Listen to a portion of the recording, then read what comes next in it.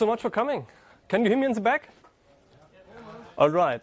Let's get started with some quick questions. Who of you knows about the Clippy project? Who knew about the Clippy project yesterday? All right. That's still a very good number. Thank you so much. Okay. So, first things first. Hi, I'm Pascal. I do Rust since 2014, and if you ever happen to be in Cologne, please try to be there on the first Wednesday of a month, because we do great Rust meetups. You can also follow me on Twitter, and I write some stuff in my blog about Rust as well, so you might want to check that out too. But let's start with something that's absolutely everyone can agree with, that Rust programmers like compiler errors. Yeah? I'm pretty sure that every one of you has seen a compiler error once in his or her lifetime, and you said to yourself, wow, this is really great. I want to have more of those. This is basically what it looks like. It might be a bit small, but it's a very nice error format. And this is something that delivers the promise of Rust safety, because the compiler is there to help you check your stuff. So you can be confident that your code actually works. Also, the errors are pretty. And it's not just errors, it's warnings too. Like, we have a warning that you have not used the result of a function. Like, if you have a result type and you did not check it was an error, if it's of any use, the compiler will tell you. This is not something that breaks your code. It's just something that points you in the direction of maybe a mistake you made, so your code gets even better. And my absolutely favorite lint of all is missing documentation. If you're publishing a library and you activate this lint, it tells you which public items have no documentation. This is not just so you can write documentation, but it's also very, very helpful to figure out which items are actually public and which items you did not want to be public and wanted to change later on, and maybe publish a breaking change. So it's very, very useful for that. And about 2/3 of you said you knew about Clippy. Just for the other ones, Clippy is awesome. You should totally look it up. It's a collection of even more lints. So if you like the built-in errors, you can get even more errors. Like yesterday, there were 208 additional lints. I'm pretty sure if you check in next week, there'll be 210 or 12 or so, something like that. And it goes more into the case of catching even more mistakes that you may have missed. For example, if you wrote an if and else and both code blocks do the same, it's probably a mistake on your part, and you just copy-pasted it from the if to the else and forgot to check it later on and fix it. Clippy has a lint for that as well. It's very, very, it's an ambitious project, and it's very, very awesome. Okay. A completely other aspect of lints and warnings is that you don't just want to catch warnings, but you also want to learn about new things. For example, I hope you can read it, otherwise I'll just read it out loud to you. So you have an iterator, and you call the filter method on it, and you give it a closure where you compare the item that you are iterating over with 0, and then the result of that you call next on. So basically, you have an iterator, you get the next item that contains the number 0. It's an interesting way to write that. What did you actually mean when you wrote that? It could be anything. It could be just a check for is there any item that is 0? Why not find the item?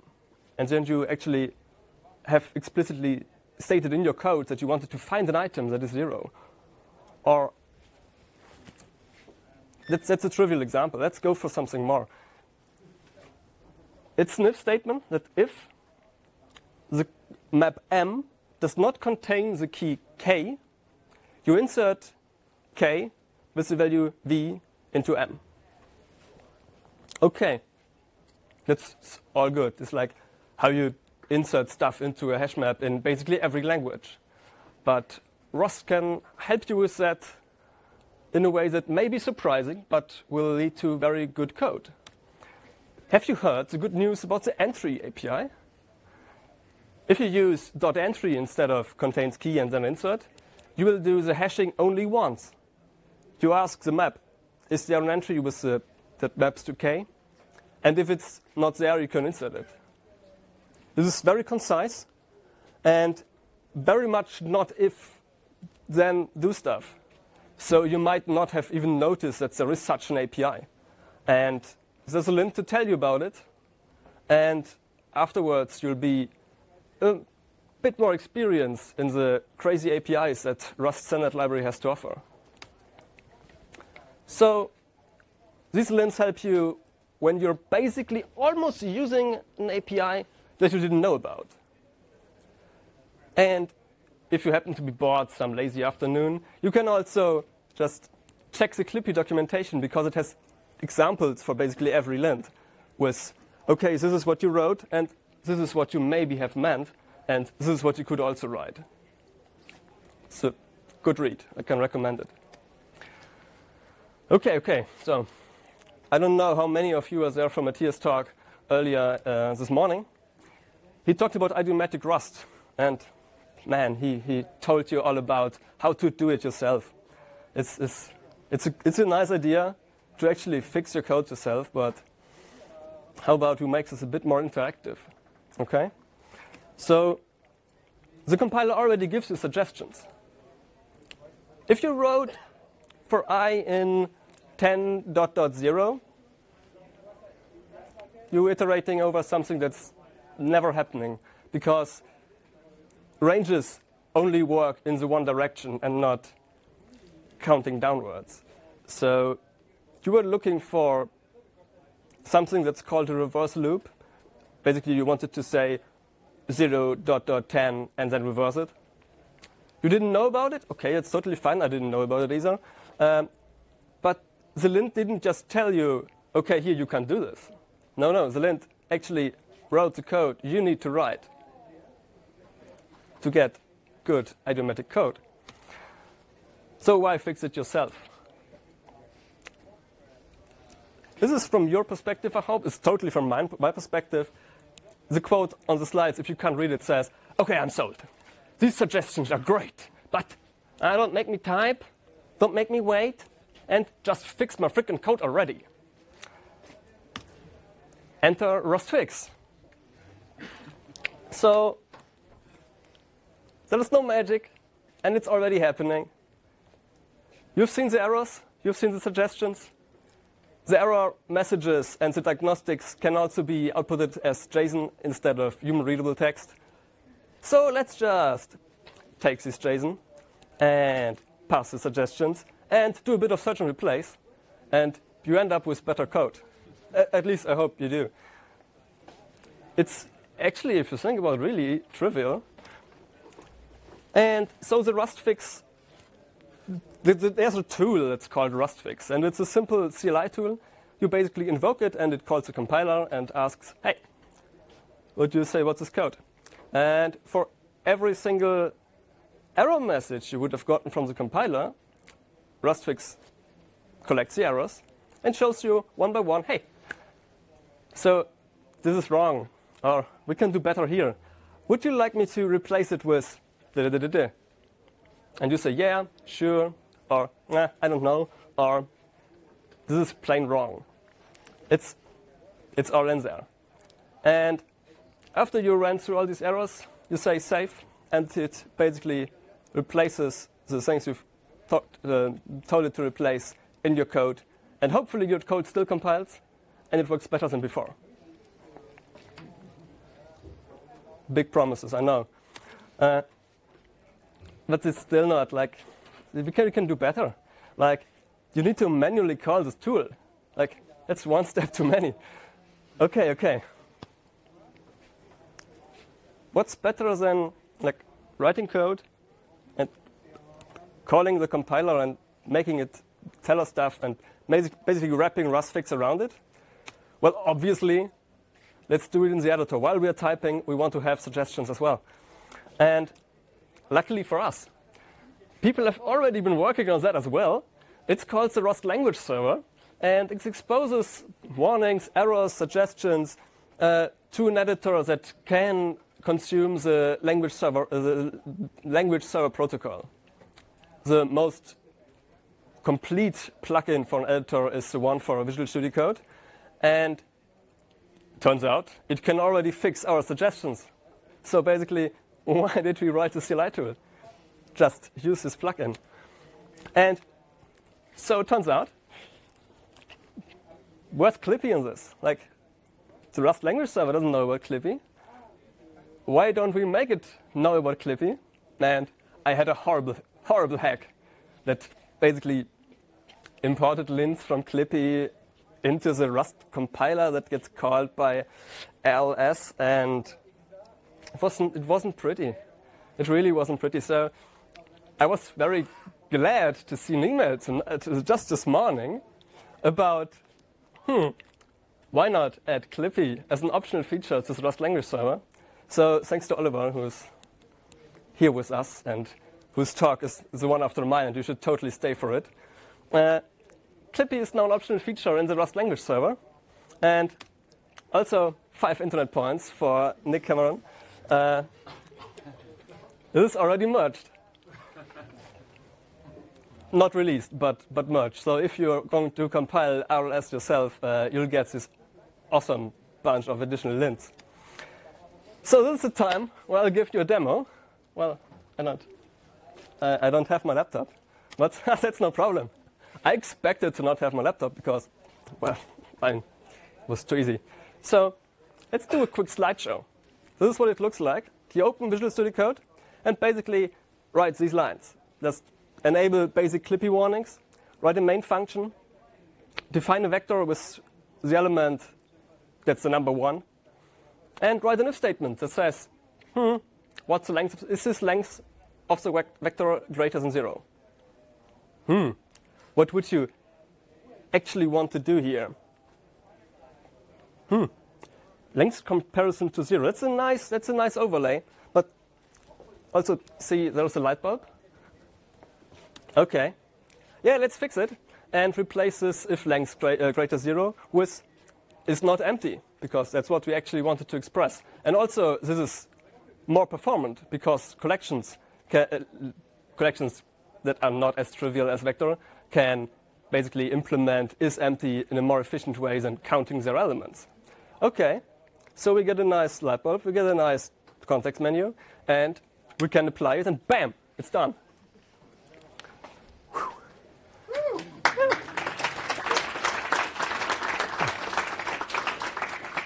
The applause is absolutely not for me. Like, I hope the people who actually made this work are here or watching the stream sometime in the future, and this applause was for you.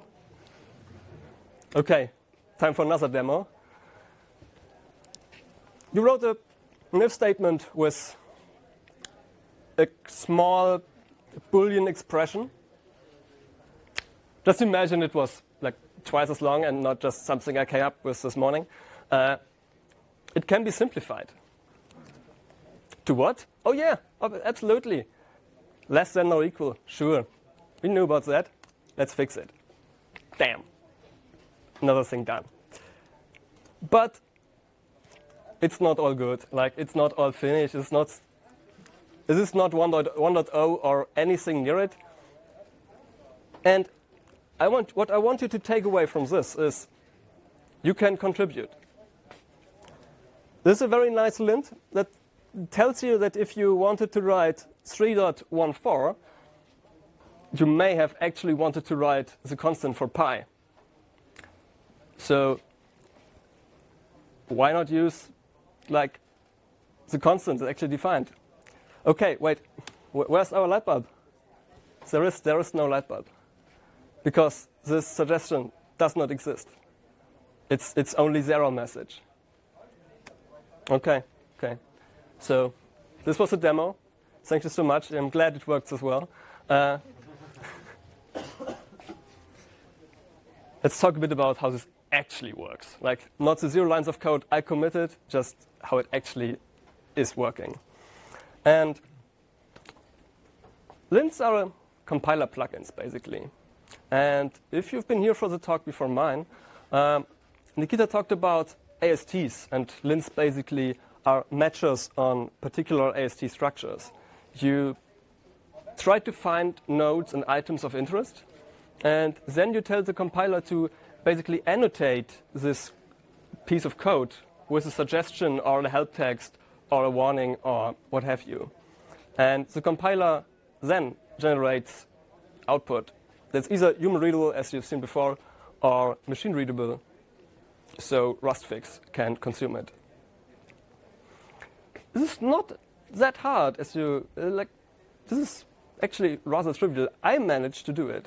So if you wanted to look at some code and say, hey, maybe I can actually fix this myself manually or by writing a lint, you should totally not fix it yourself because everyone can do that.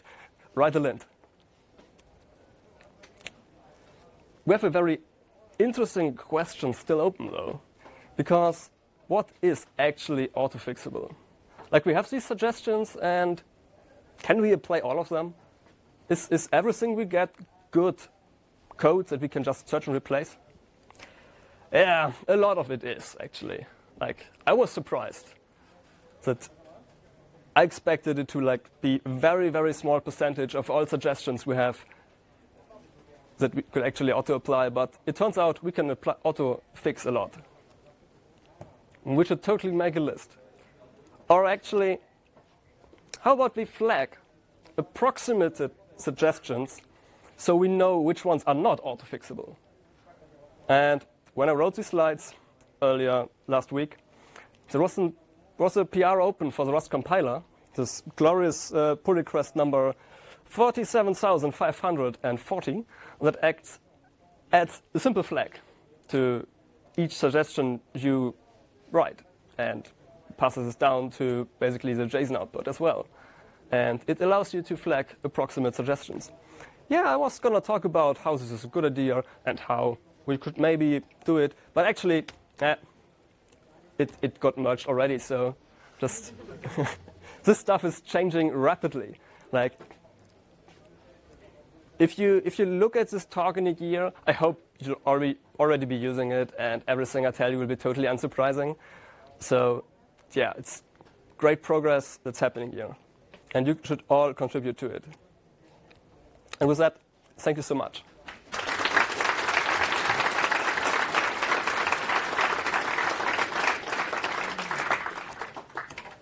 And to recap, just so I can leave the slide here, search for Rust Clippy, search for their good first issues, and become a compiler hacker.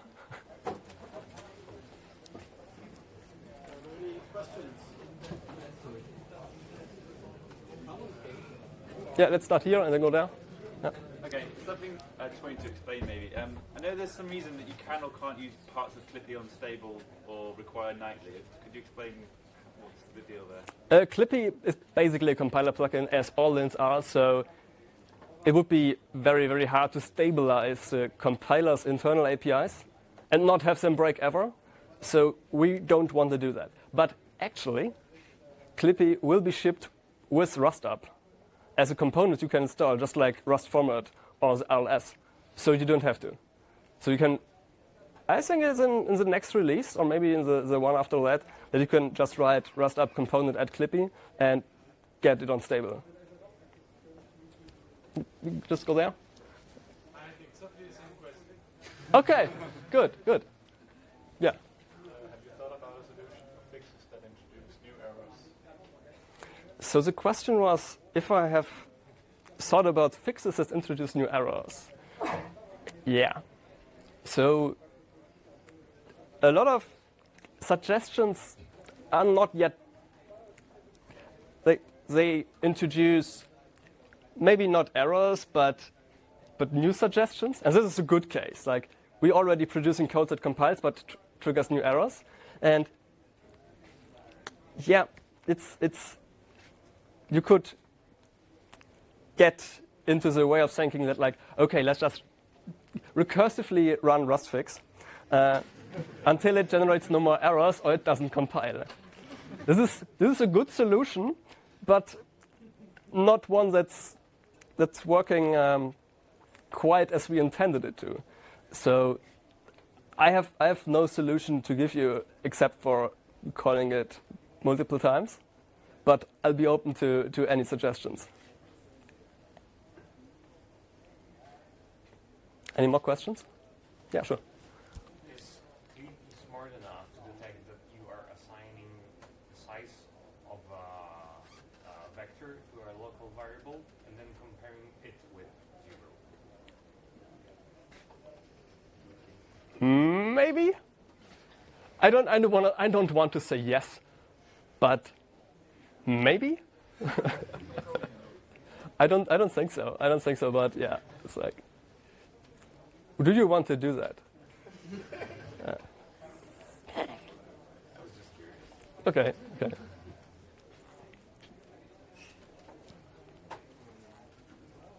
We still have time for more questions, I guess. There's some time. Yeah. Have you tried running it on a repo, big repo? What? Have you tried running the rustfix on a public repository to see what's the output? That's actually the secret behind all my GitHub contributions in the last year. No. I've run it on personal code. I have seen people run it on their code, but I've not yet started like doing pull requests automated by rustfix. It might be a good idea actually, but you should totally look into it. Yeah. Yeah.